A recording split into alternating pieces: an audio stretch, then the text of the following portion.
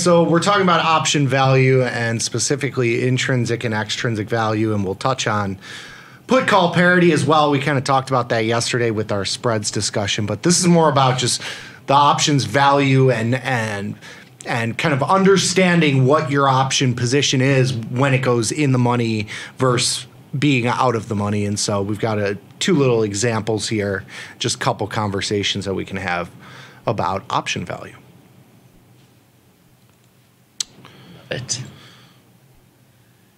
So on the first slide here, so when you have a position that goes in the money, and this applies to inversions or just naked one-sided trades, like if you're naked a put, you can kind of flip this and consider it if you're naked a call. But your position, and if you're opening this position and the value of this position as, you know, extrinsic value, that's the value above whatever the parity is, and that intrinsic value being the true value of that option at expiration, if it was right now, is basically stock, right? So when you have an in the money put, or if you sell it to open, or if you sell it out of the money and then the put goes in the money, your position is now long stock short call. It turns into a cover call position from an extrinsic value standpoint. If you're opening a put, and in the first example, like if you're selling to open this put, it's $10 in money, you're selling it for $15, you're not getting $15 of value. You're getting $5 of value.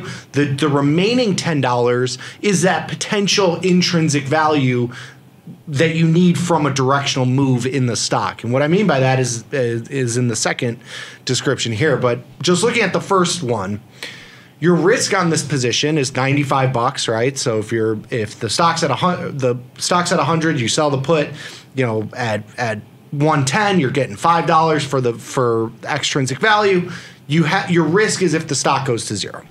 The minimum value of this position is if the option expires out of the money, you'd keep that full $15. But that $15 is made up of the credit, which is the extrinsic value, or in this example, I'm using it as the extrinsic value, plus whatever that intrinsic value is. So you need a move in the stock in the same light as if you have a covered call and you need the stock to move up to the call to realize that value. And that's what we're highlighting here. That in the money put, the intrinsic part of that equation is long stock, and the extrinsic part of that equation is the short call. So the value of this position is synthetically the same as a covered call position. It's just a different setup. It's the same exact position. Yep. And this is, you'll see us doing this every once in a while, where instead of buying shares and selling it out of the money call, we'll sell an in the money put, assuming that liquidity is there and we can get in and out of the trade easily. And the reason why we might choose the top image over the bottom is just because of buying power efficiency and the margin accounts. But there's no difference in the trade. And like Nick said, if you're selling this put 10 points in the money and the stock doesn't move at all, you don't see that $15 go to zero. You'll see that $15 go to $10, and that extra premium over the intrinsic value is your extrinsic value premium.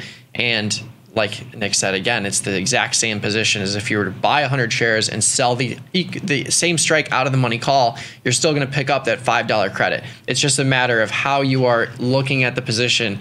If we're bring this back to what we talked about yesterday with how if you're selling it out of the money put spread for a credit and you compare that to buying an in the money call spread for a debit, you might be collecting the put spread or selling the put spread for $1 with a risk of 4 on a $5 wide spread, where the in the money call spread you're buying that for $4 with a max profit potential of $1 if it reaches $5 of value. Same exact trade, just the difference between debit versus credit. And here it's the same thing. Are you picking up $15 up front because you're selling that intrinsic value in conjunction with the extrinsic? Or on the bottom image, are you buying the shares of stock and are you selling that call for $5 out of the money, where to reach that $15 max profit, you need the shares to go up. Just like with the short put, you need the shares to go up above your short put to make the same amount of money. Yes, and when you look at your positions, and specifically the in the money positions in this light, it makes more sense why we roll down those call spreads or roll up the put spreads and manage those strangle positions, because your out of the money options, they have no, it's all extrinsic value. Once the option gets in the money, now you've got a stock component to your position, whether it's there right now or not, like meaning like you're not getting assigned on that position. It's not like selling that put, you're now automatically long stock, but you're synthetically long stock via that intrinsic value. So if you think about that from the situation of rolling down a call, like, okay, yeah, you're getting closer to the stock price, but you're long the stock via that in the money put. And when you think about your position from that light, it makes it easier to say, okay, I'm going to roll down the call and pick up 10 or 15 deltas because my position is long 100 shares of stock.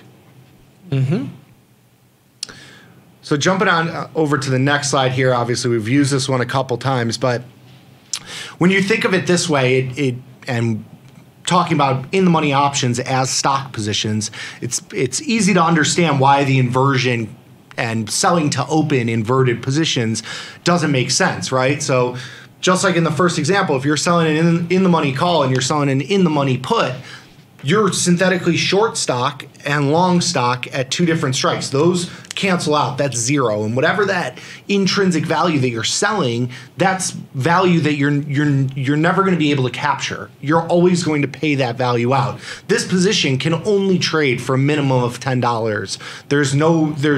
It cannot go lower than this, and it's because you're short stock at the 95 strike, you're long stock at the 105 strike.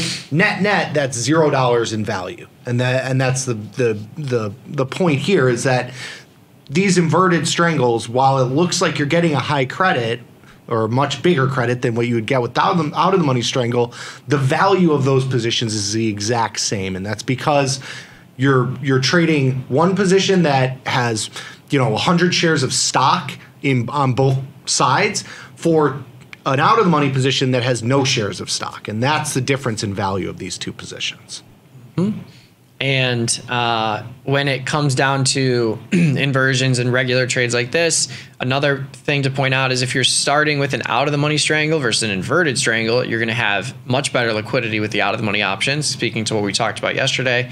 So it's not something we'll ever open with, but it is something we can arrive at with management of a strangle or a straddle.